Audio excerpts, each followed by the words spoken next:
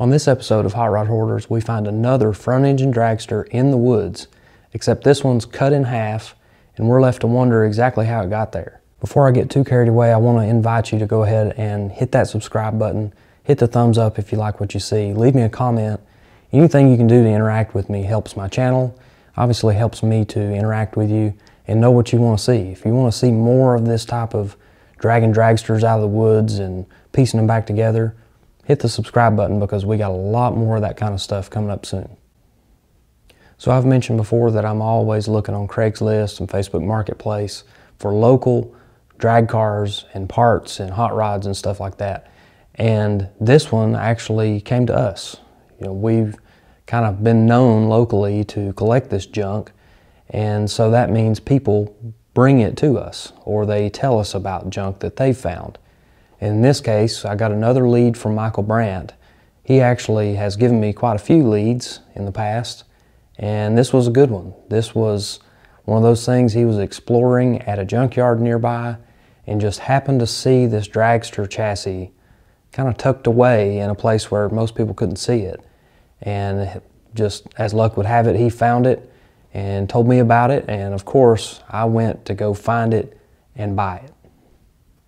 The junkyard that this dragster was in belongs to Elmer Earls, and I'd heard of this guy. He's got a company called Hippie Beads, and he makes all kinds of cool stuff, but he's also got this junkyard in his backyard, and this thing was sitting in between a Ford F-100 pickup and a 63 Impala Super Sport two-door hardtop.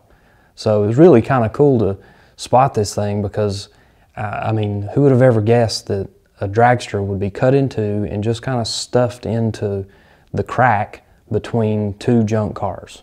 My dad and I were pretty excited to see this thing.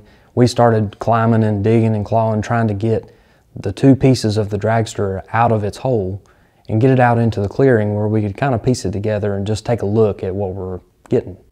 So as it turned out, we didn't have any problem loading this junk into the back of my S10 truck. It fit right in. We put a little strap around the tailgate and we were good to go.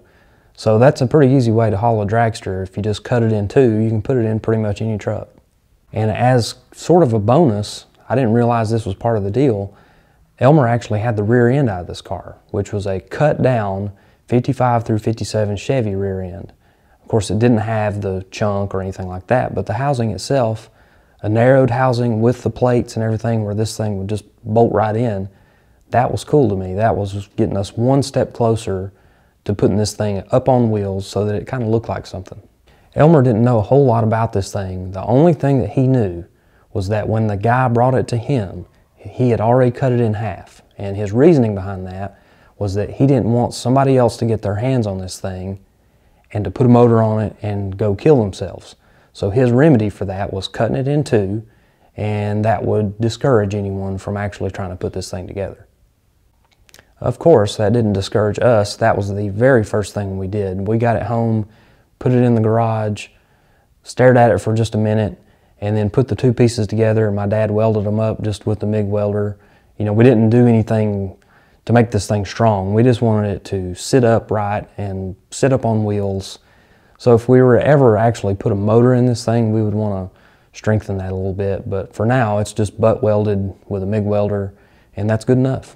From the looks of the mounts, this thing had a Chevrolet engine in it. Who knows? I mean, there's very limited information on this car. I don't know any of the history aside from the guy cut it in two. That's really about it. So, you know, I'm just having to discover things as I'm looking at it.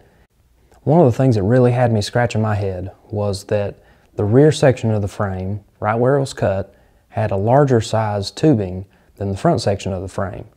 And that leads me to believe that at some point in its life, this thing had either been in an accident or it was being updated to a little more modern standard by lengthening the chassis. So at some point in its life, it had had the front of the chassis cut off and a new section welded on. The rear section of the frame is a little bit sketchy. Actually, you can see the threads on one of those bars, and that tells you that that's water pipe. I mean, they're threaded on the end. So, you know, to see that, it kind of tells you what the rest of the chassis is made out of, and then that worries you a little bit. But again, we're not ever going to drive this thing. It's a static display only. But the front section of the chassis is really nice, really good welds, small tubing. It has a torsion bar front suspension setup, which again is a little questionable only because of the way that the link bars are made. It's really not a good design. It's got a cutout axle. They used to do that to lighten the axle up. This would have been just a solid cast iron beam. And instead of that, they would cut the middle part out of there to save, you know, a few pounds off the nose, which is always helpful. When we bought it, it didn't have any spindles or front tires or wheels, didn't have any rear tires or wheels. So we just kind of pieced together what we could find. We found some 17-inch wire wheels. They're like a motorcycle wheel. We found those at swap meet for real cheap. The tires are junk, but again, we just want to make this thing roll. We stuck the rear end back under it, which was just a few bolts, and we were done. Stuck a set of steel wheels and slicks on there just for the time being. It really wasn't correct for the car. It was more of a super stock type slick. And you know, we put that on there temporarily, and we found a really cool pair of slicks, which I did a video on previously. They're a set of recapped slicks that were made here locally in Inglewood, Tennessee. So just given the era that they were built and the era that this car would have ran, it really kind of makes sense that these tires would be on this car. So we bolted them on there. Thank goodness for those Tri-5 and that Corvette wheel, because it's the right bolt pattern. Stuck them on there and it looks perfect.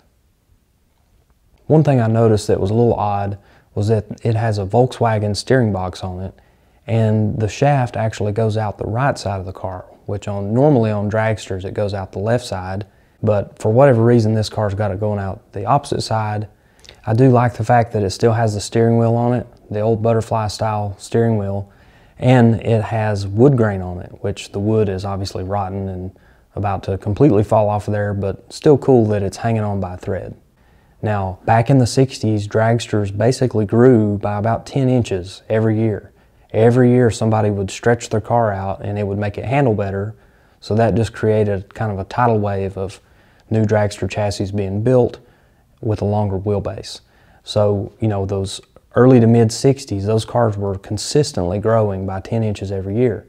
This one, with the wheelbase that it has, it just tells me that mid 60s is probably a good guess. Of course, the rear section of the frame with that larger tubing, there's a few clues there, and that larger tubing is a clue that this was an earlier chassis, and I would be willing to bet money that this thing was much shorter in wheelbase. Probably more like a 100-inch wheelbase, which would have been late 50s, early 60s.